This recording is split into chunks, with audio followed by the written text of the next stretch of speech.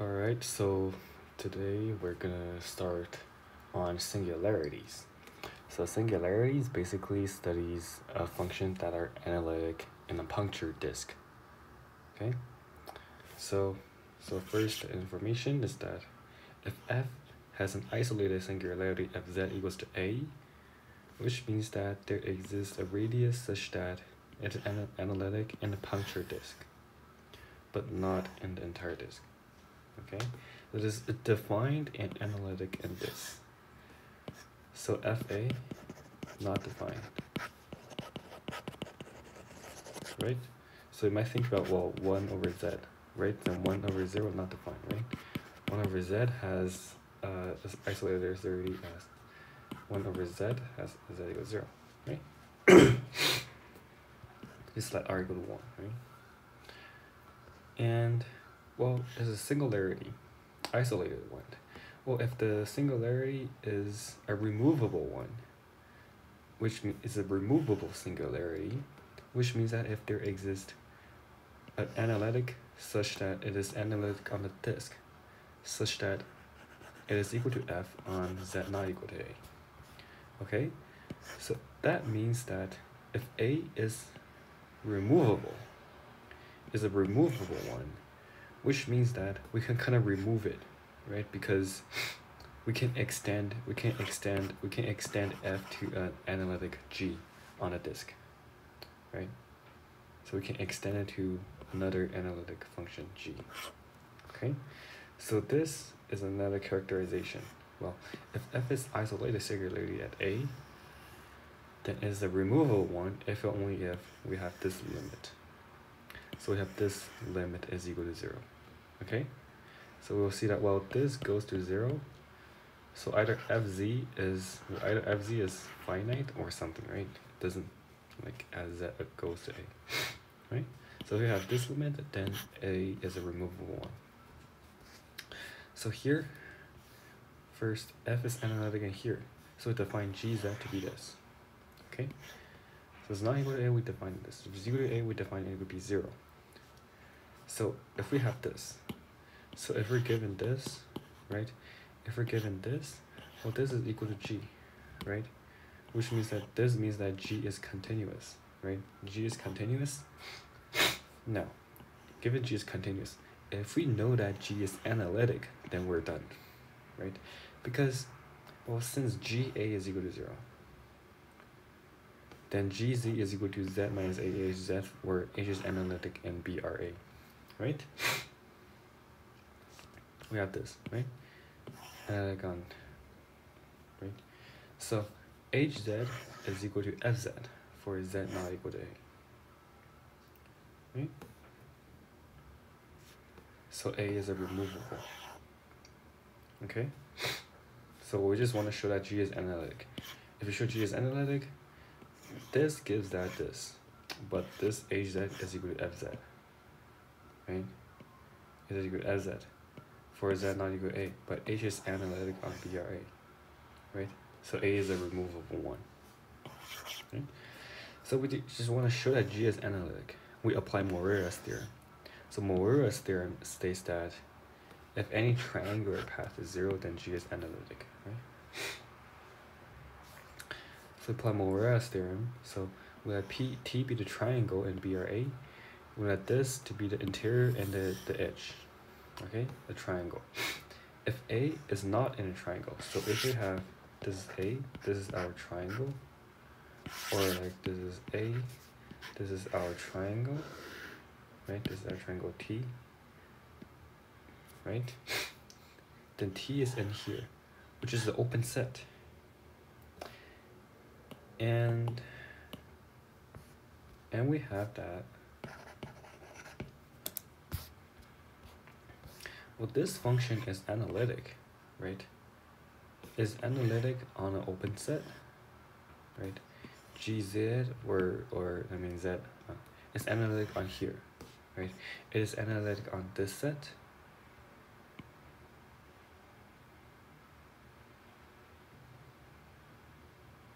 Right, because we only know that g is continuous, but here, the definition here, right? F is analytic on here, so which means that G is analytic on here. Okay, so we might like questioning, well, it's not rigorous. No, it's not. I mean, we're good, right? So it is analytic on the puncture disk, which means that this is equal to 0, right? By Cauchy-Goussard.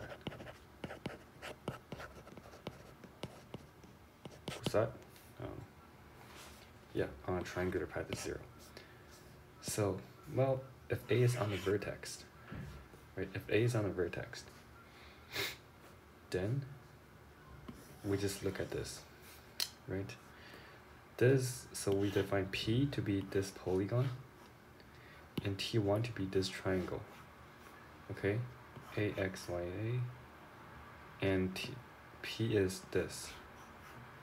And T is equal to T1 plus P, right? Because this one cancels out, right? This one cancels out, and we have this, this. So it gives this in total, like in general, right?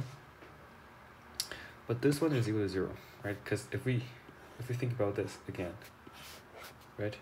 These two triangles, this gives you 0, this again gives you 0, right?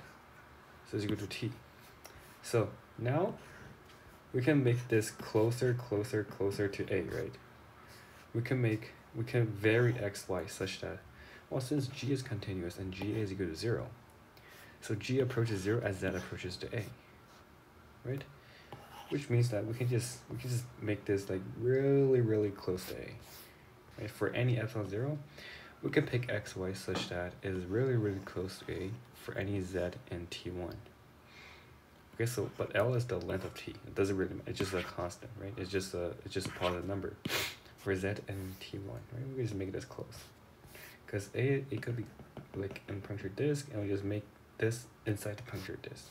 Oh, no, I mean, yeah, we just make this a disk, open disk, and just make this triangle inside the open disk, right? So we have this for any Z on Z1 and T1.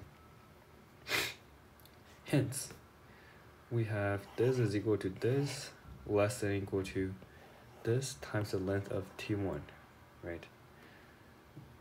Well, we have this, right, gives this, and the length of T1 is this, well, which is equal to this, which is less than epsilon, because this thing is less than 1, right? Because L1 is supposed to be like, right? For any triangle, we just make it smaller, so less than epsilon, which means that this is less than epsilon for any epsilon less than 0, then we have this. Okay, so if A is inside a triangle, then we just make, right, T1 is what? X, Y, A, X.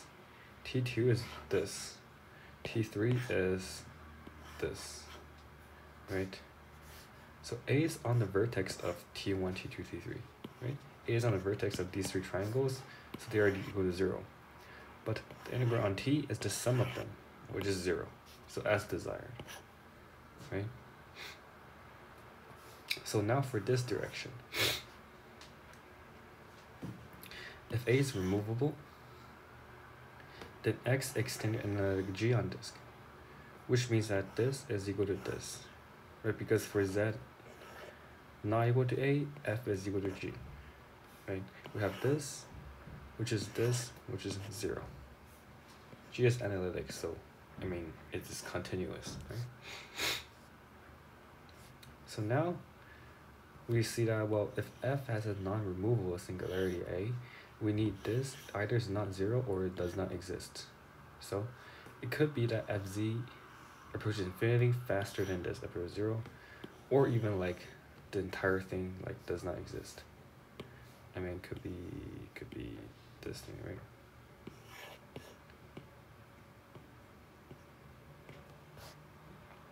Right? Something like that.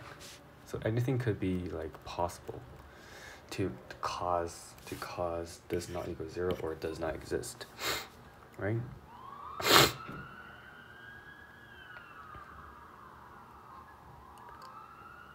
Okay. So we can't have this exist and finite. Then A is removable, right? If this exists and is finite, then A is removable, right? Because this goes to 0. We can use the limit rule, right? So this thing goes to 0, then A, then then A is a removable, right? We have this. All right, so which means that. But the story is different if f is a real variable and real valued function, real analysis. Just consider like the most essential example. Well, this is equal to 0, right? But this is not differentiable. This function is not differentiable at all, right? Like you cannot extend this to another function. I mean, that is differentiable, right? But in complex analysis, we see that, well, if we have this, then it is a removable, then we can extend it to an analytic function. Okay, so a new definition is that for a singularity, it's a pole of f if we have this infinity. So if an isolated one is neither pole nor removable, it is essential singularity. Okay. So removable means it is extendable, and a pole is we have this. So if none of them, then this is essential singularity. So example is that, well, this is a pole as z equals to a, right? Because this goes to infinity, which means this thing goes to no. This goes to 0, and this thing goes to infinity, right? So proposition is that if G is a region and f is analytic with a pole, then there exists a positive integer m and analytic function G such that we have this. Okay, such that we have this. So if f is analytic and has a pole, then we can write it in some terms like this, where G is analytic in general. Okay, so let's just prove this proposition first. Okay, so suppose f has a pole as z equals to a, then f is not 0 near a, and we have this has a removable as z equals to a. Why? Because this is equal to 0 times 0 is 0, right? Which means that hz is equal to this for z minus a, and hz is equal to 0 is analytic on the disk for some r. So why do we have ha must be 0, right? Because hz is equal to this, and h is analytic, so it is continuous, right? Which means that hz z goes to a, fz 1 over s is 0, which is equal to ha, right? So ha should be equal to 0, right? We require this, we need this, right? To be analytic in this, because analytic is continuous, and we have this goes to 0, right? Since as a pole as z equals to a. Okay? A pole as z equals a means that this gives infinity. So when you take the reciprocal, it should give you 0, right? Okay. So we have this. So here's the key point. H is equal to 0 gives that az is equal to this for some integer m, for some analytic with h1a not 0, right? We have proved this before. Then we have this is equal to this, right? For z not equal to a, because f is not defined at a, so we have this equality for z not equal to a, right? Because this we have these two, right? 1 over fz, 1 over fz equals to this, so we just move it here and we take reciprocal, so we have this. And this has a removable as z equals to a. Why?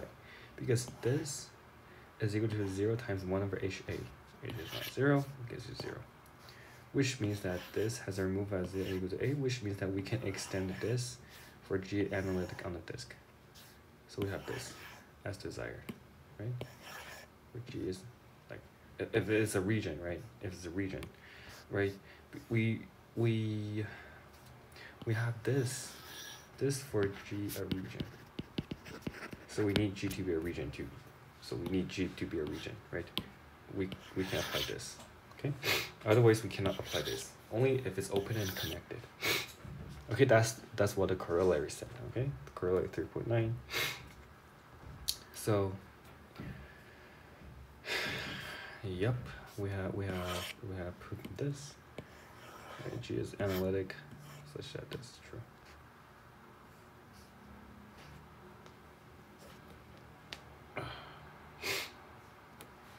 Well, we can just extend this to G, right? Because we have this, G is analytic here. So if Z is not equal to A, we just let G is equal to this, right? Because this thing, no, wait. Not quite.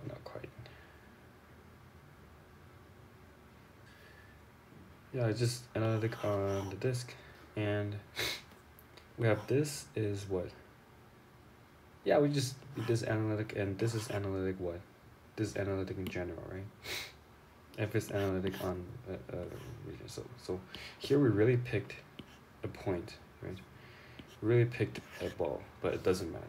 So we can extend this to G, right? Because we have this, and this can be extended to G. Okay? So definition is F has a pole as Z equals to A. M is small integers such that this is removable. We say F has a pole of order M. So let F has a pole of order M as Z equals to A. Fz is equal to this, where G is analytic on a disk. So Gz has a power series expansion about A, right? Because it is analytic. Analytic function has a power series expansion in its domain. So Gz, we just write it in terms of this, okay? We write it in terms of this, okay? So 1, 0, 1, n minus 1, m. So 0 is, right? So this is k plus m, right? K plus m. So n minus 1, and k is 0, so m and n plus 1, and so on, right? So we just break this apart. We picked m. We have it's a pole of order m, so we make a breakpoint at m. So Fz, right? Fz is equal to this divided by G to m, right? We just divide by z minus a to the m. We have this plus this, right? Because this cancels out.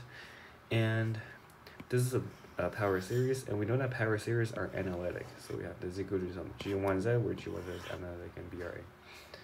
So this part is called the singular part of F as Z equals to A. And there is an analog of singular part that is valid for essentials. Okay, so we will talk about it in the next lecture. And before that, let's give some definition. So given this a doubly sequence of complex numbers, we say that it is convergent absolutely if both of those converges absolutely. And we define this as their sum.